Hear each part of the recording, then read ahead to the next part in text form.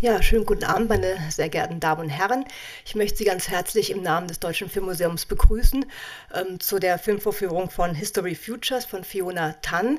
Und ich freue mich ganz besonders, dass sie die Zeit gefunden hat, sozusagen so kurz vor ihrer Ausstellungseröffnung im MMK 1 am Freitag noch hier vorbeizukommen, um den Film vorzustellen. Die Ausstellung läuft dann bis zum 17. Januar. Der Film ist ihr erster abendfüllender Kinofilm und hatte in Rotterdam Anfang des Jahres, Ende Januar, seine Premiere gehabt. Mittlerweile gibt es aber auch schon einen zweiten Film, der dieses Jahr in Locarno gelaufen ist, Ascent, der sich auch ähnlich wie ihr erster Film, eine Mischung aus Dokumentarfilm, Spielfilm, ebenso sehr zwischen den Medien bewegt, wie auch ihre Installationen und eigentlich auch nur aus Fotografien besteht. Ich möchte Sie ganz herzlich erstmal hier im Kino begrüßen. Herzlich willkommen, Fiona Tan.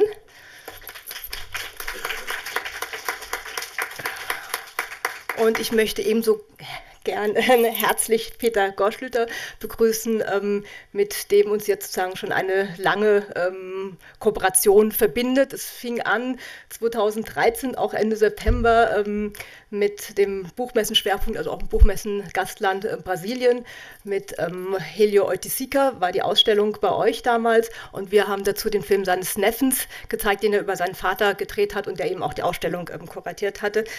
Das war sozusagen der Beginn und dann in diesem Jahr zum Imaginären Museum haben wir eine Reihe gezeigt, letztes Jahr zu Murkudis und davor zu der Göttlichen Komödie. Also es hat jetzt schon so eine schöne Tradition und ich finde, das passt immer wunderbar sozusagen mit dem Museum und Kino und ich hoffe, dass es so weitergeht. Herzlich willkommen und dann gebe ich jetzt das Wort an dich. Vielen Dank. Vielen Dank, Natascha. Ich möchte auch gar nicht viele Worte verlieren, nur kurz ankündigen, dass im Anschluss an den Film Fiona Tan hier für Fragen zur Verfügung steht. Ich werde das ein wenig moderieren, vielleicht ein paar Eingangsfragen stellen und dann haben wir aber besprochen, dass wir das recht zügig und bald für Fragen aus dem Publikum eröffnen und ich glaube, wenn Sie den Film sehen, werden sich viele Fragen stellen, so hoffe ich sehr auf Ihre Beteiligung. Ich möchte mich an dieser Stelle sehr bedanken bei dir, Natascha, beim Filmmuseum, bei deinem und eurem Team für diese Kooperation. Wie du gesagt hast, ist schon die x-te Kooperation in den letzten Jahren, die wir gemacht haben. Und dieser Film von Fiona Tan ist eben ihr erster Kinofilm und wirklich für die Präsentation im Kino vorgesehen. Wir hätten das gar nicht zeigen können bei uns im Museum. Insofern sind wir extrem dankbar, dass das hier unter professionellen cineastischen Bedingungen möglich ist, so kurz vor der Öffnung, die am Freitag ist, zu der ich Sie alle herzlich einlade, 20 Uhr ins MMK 1 am Freitag zu kommen. Sie werden sehen, wenn Sie dann die Ausstellung besuchen, in ein paar Tagen oder vielleicht ein paar Wochen, dass dieser Film sehr, sehr viel zu tun hat mit der Ausstellung. Es sich sehr viele Parallelitäten, Verbindungslinien ergeben und ich hoffe sehr, dass Sie dann auch die Gelegenheit haben, die Ausstellung zu sehen und vielleicht noch vertiefend in die Thematik und die Motive und auch die Bilder dieses Films einzusteigen. Jetzt wünsche ich uns allen einen anregenden, ein spannendes Kinoerlebnis und im Anschluss dann eine fruchtbare Diskussion. Viel Spaß.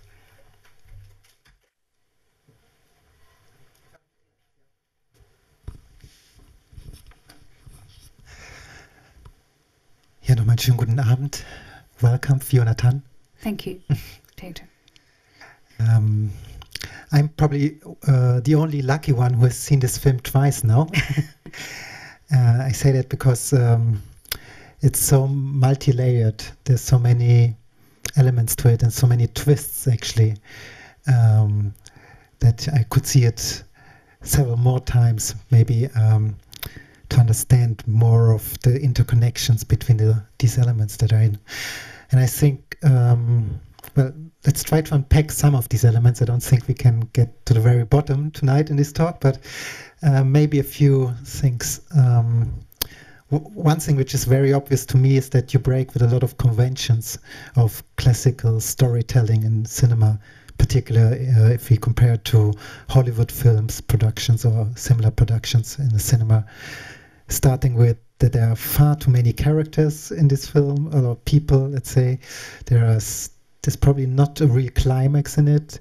It starts with the end, and it ends with a kind of fairly open ending, at least with no proper conclusion as we would probably expect. So it doesn't end with the beginning like it should.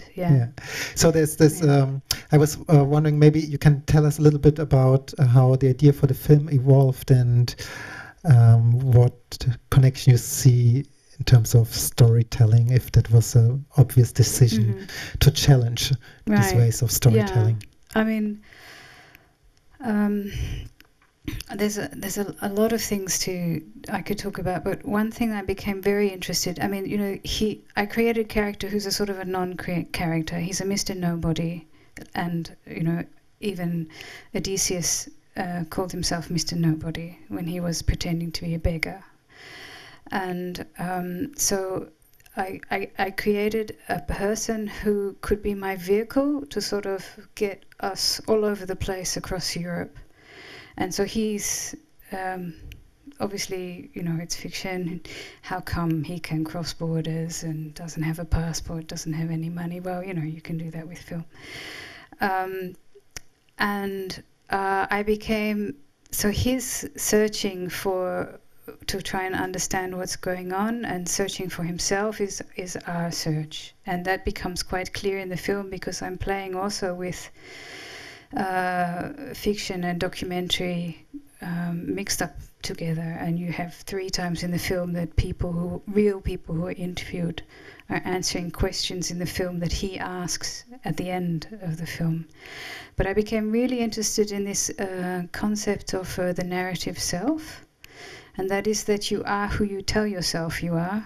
You have inside your head, we all do, this little voice or several voices sort of saying, oh no, sit up straight, and you look better if you do this, and this is your chocolate side, and oh shit, I shouldn't have said that, and so you have this little, and we all do that, and if you lose that, then you really lose a big part of yourself, and if you lose your memory, then you lose a huge part of your identity, and that's all very strongly connected. So this idea of narrative became more and more interesting to me, but I'm an artist, so I'm not trained. I'm not trained in drama and in how you're supposed to tell a story. So I'm coming at it from a very strange angle, and I suppose I'm also coming at it visually. So I mean, I was told it does have quite a classical literary structure, because it's a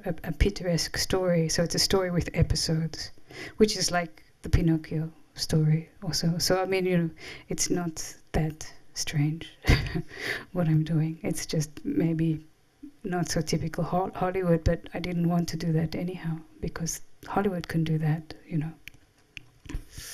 I think we're speaking about losing the memory that MP, the missing person, does, and what it means to a person to kind of lose its identity. But sometimes I feel that it seems quite a relief for this person. But he seems to, by losing his kind of own memory, he seems to better understand the world that he surrounds us. Is that maybe not. I mean, in some ways he's become quite childlike, and I think that's great, because then you're very open just to experiencing what's around you and taking it without being prejudiced or having preconceived ideas. On the other hand, he seems to be sort of bumping into people and they're telling him who he is, and at a certain point in the film he starts sort of turning that around a little bit and playing with who he might be.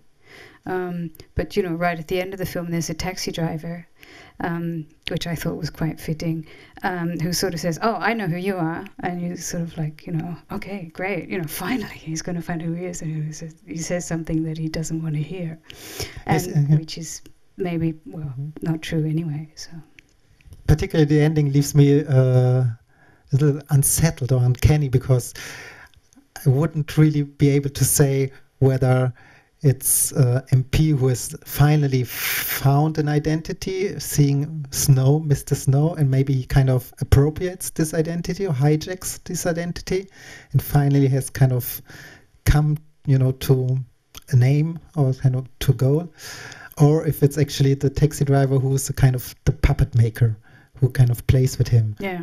Can you help me? No, I don't want to, because that's maybe the tricky thing, because I was, thinking about where we are in Europe now, and obviously it would be the nicest thing on earth if there was something or someone who could say what we're supposed to do and where we're supposed to go and how we're supposed to live our lives and what the future is going to be like. But that doesn't exist. So I have to tell a story which is not going to have a clear ending, I felt. And that's actually sort of like something you're not supposed to do in cinema. So how do you do that, Another important aspect of all of your work, but particularly in this film as well, is time. When we talked about during the install yesterday or the other day, you say we are interested in sculpting time. I guess that means kind of using time as a material that you can be formed, extended, condensed. And I think all of that happens in this film. So you're never quite sure exactly in which time you are in. Is it the real time? Is it the past? Is it a potential future? And while I was watching the film today, I noticed there's no real telling of which year the action is set in. There's only one little reference at the end. The taxi driver's license says it expires 2017. But anyway, I mean, what is very obvious in the film is that there are many references to recent events, like global political events, crisis demonstrations, Costa Concordia, and so on and so on. And I was wondering what was for you the kind of what drove you to include all this. I think it's partly found footage, right, into this film and kind of interweaving it with your fiction. It was something I wanted from the start. I wanted to have documentary and fiction intercut and flowing from one to the other, and I also wanted it to be not so clear when it's fiction and when it's documentary. And actually a lot of the fictional scenes are shot in real situations. So like when he's in the bar drunk dancing all on his own, actually there were just real people. It was a real bar. It was 2:00 at night in Barcelona, So but I wanted this deliberate sort of unclarity. I don't know that I can say why, except that it really interests me, this where is something real and where is something not real, and where is something staged and where is something not staged. And for me, I felt like some of the real material was like so amazing. That's much more impressive than anything you could film for fictionally. I mean, like the cars on the ship or whatever. And so it's sort of always reaching into reality, if you like. And for him, it's very unclear where is something real and where is he just making it up. So for him, life is one huge Bosch painting, I think. As you mentioned the painting, I think there are quite a lot of references to painting. The final shot, basically, we can see that before. If you notice the postcard, I think it's a painting by Géricault, the kleptomaniac. But there are different other kind of reference to painting. Can you talk about this a little bit? How come that you're so influenced by it? And I guess it's just because I studied art and I like painting and I like to look at paintings, and it all came out. It wasn't sort of intentional, but it was funny when I was in the final stage of editing. I showed the film to someone and he said, "Oh, why have you? That's so clear. You're putting all these paintings in there," and I hadn't even really realized it. But for me, it was just. For me, they were very, very strong images, and I really wanted to use them. I mean, this portrait of the kleptomaniac is for me such a really strong and very contemporary image of a man confused and a man lost.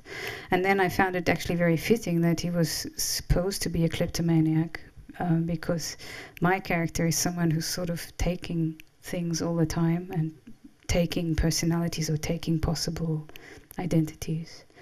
And I think in some ways we're all kind of doing that. So, yeah, I don't know. I think these things just come out without you realizing it. So, you know, I'm very visually orientated, so it just was waiting in my memory for it to come out. Speaking about art, of course, you're a very well-known visual artist, and this now has been your first feature film, your first movie for the cinema. I can see a lot of connections to video installations you did previously, or you've been doing during the last years. But I would be interested, what were the differences for you, or maybe the similarities compared to your work as an artist, let's say. Of course, you're one and the same person. I don't want to pretend it's completely different things, but obviously there must have been a decision why you would want to make a movie. Yeah, I was interested in the experiment, and I was also interested in I feel I'm coming more from documentary, you know, as an artist and someone working with cameras and with moving image. I've always felt much more close to documentary film. But I became increasingly, also in my artworks, I became sort of increasingly interested in sort of staging things and working with actors and very carefully controlling the light or the setting. Then I became interested in this idea of, you know, actually really writing a proper script, which I did for this film. And that was like really quite fun, you know. You can dream up anything at all and write it down, and then if you're lucky you get a little bit of money, and then you have someone who says, okay, you have written here a forest of palm trees, so how many palm trees do you want, and what color, and how high should they be, you know. And you go like, geez, well, let's do 24, and then you know, and it's sort of like fantastic because you can just dream something and then you can make it real if you're lucky. And then obviously at some stage you always have to compromise, and then you have to fight, and you know, you have to deal with a lot of people and a lot of responsibility, and it's a very long run. It's a marathon. So there were, you know, at least 2 or 3 times where I almost gave it up. I really thought, this is costing me too much of my life and it's just too hard. But then someone I was working with on the film would pull me through, and yeah, we got there in the end. And apparently it's something you would like to continue. We just heard an introduction that there's a new feature film that has just been kind of released. Yeah, I have made a second film, but it's in some ways even more experimental than this one, and it was made with even less money. So, and I produced it all on my own. So I took back the freedom that I had as an artist. I've taken back again. And now I'm not really sure. Well, I'll see.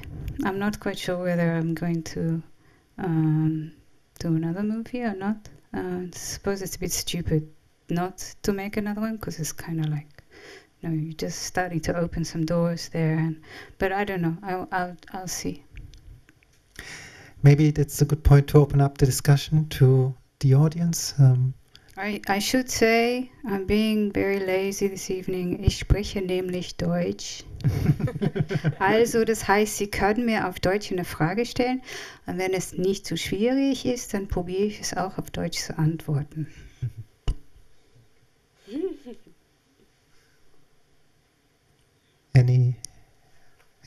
Katarina? Can you take the microphone, please? In the scene where he tries to kill himself in the bathroom. He imagines trying to kill himself 3 times. Yeah. You made up a reference to the painting by The Death of Marat, and in this painting there's a letter that is the key to the interpretation of the painting. So I was wondering, what is the book? Who's the author of the book that lies on the toilet in your film? It was an important book because it was about psychoanalysis, but I'm sorry, I can't remember anymore. It had a great cover, but I hadn't read the book myself. But in all the other books in the film, they're now in the exhibition. I just noticed it tonight. There are many things you will recognize when you visit the exhibition. For instance, the train model, which features several times, the roller shutter constructions of these kind of storage units. And even I noticed the map of the world, which is in the exhibition. Lots of physical elements, and of course lots of kind of motives and themes that will come up. So you will have a kind of déjà vu, but it's probably a test of memory as well. Are there more questions? Well, there's one more question I would like to ask, and I know it's already late, so we don't keep the discussion going on for hours. A very obvious thing in the film is the use of the various languages. So there must have been a conscious decision not to have the whole movie in English or Dutch or whatever language, but any place the film is set in has its original language. Can you talk about this decision a bit? Yeah, well, it's something I really love about Europe, that there are so many countries and so many languages and so many cultures so close together. So, and I'm lucky as an artist, I get to travel a lot. So, a lot of the location scouting I sort of did by accident because it was places where I was for my work. And so when I was developing the film, and it was sort of this kaleidoscope, so I want him to be traveling all over the place. Then I also wanted him to be like I would love to be able to be, but I can't, that he can understand everything. So, I just had him able to speak German and French, and he couldn't, so we had to practice very hard. But with German you can tell. Yeah, no, his French was also a bit scratchy, but it's okay. Yeah, and it's kind of he falls into scenes and he falls into different countries, and he can walk out of one country and in the next shot he walks into another, or he's walking walking actually in something in his mind, and then he walks into the airport in Paris, or that was something that I very consciously wanted to sort of jumble up, sort of the impossible geography, if you like. Maybe, Adrian? Oh, thank you for the marathon film. It was great. I had more of a comment, I guess. That I really liked the fact that his countrylessness and not orienting him to a place or a language, it really felt like, in a way, as an adult, you have a newborn, that he's, without any history, he's starting fresh. And it kind of gave me this feeling that maybe of course, we're always trying to remember history so we don't repeat it, but it was this kind of message, it felt a little bit like if we could just concentrate on the present, then we could figure out where we are. But the film also left me with a total disoriented sense, as if I was just under hypnosis or something. So it had that nice function of bringing us to this lost state. Could really relate to the character. I don't know. Anyway, thank you. You're welcome.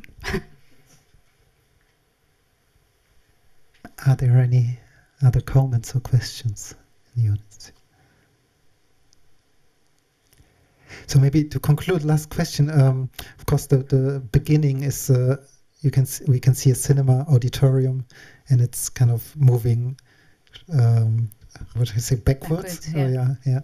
And at different moments in the film, you see different kind of auditoriums. It's always kind of well, they're always cinemas, and I mean it's sort of a current theme. There are several, you know, it's actually struck myself how carefully constructed the film is. Actually, I should, when the DVD comes out, I should do, you know, the director explaining everything. It's a recurring theme in the film, cinemas, and it's actually the only place where he can sleep. He falls asleep in the cinema, which was my tongue-in-cheek joke. And also, you know, it's a mirror shot. The very first shot, and it's nice because this is a red cinema this evening. The very first shot in the scene in the film is a huge cinema. It's the largest cinema in Ireland, actually, and it's empty. Which was me sort of thinking about, well, what is the future of cinema, actually? So, sorry about that. But it's also quite handy because it's a sort of another way of starting afresh. So he ran away from Caroline in Paris into a cinema, and then he can sort of extract himself from that difficult situation. So for him, life is one dream or one film. I think, and it's been written about a lot and spoken about a lot. Dream and cinema are very strongly related, and I'm very interested in how memory, visual memory, and cinema and editing are connected. So I was sort of exploring that in the film too.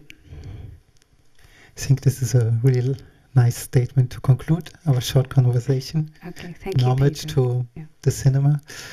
Thank you for being here, and we hope to see you all again at the MMK either on Friday or during the next weeks and months. Thank you very much, Fiona, for being here for this talk. And thank you, Natasha. Yeah. Thank you for being here, both of you.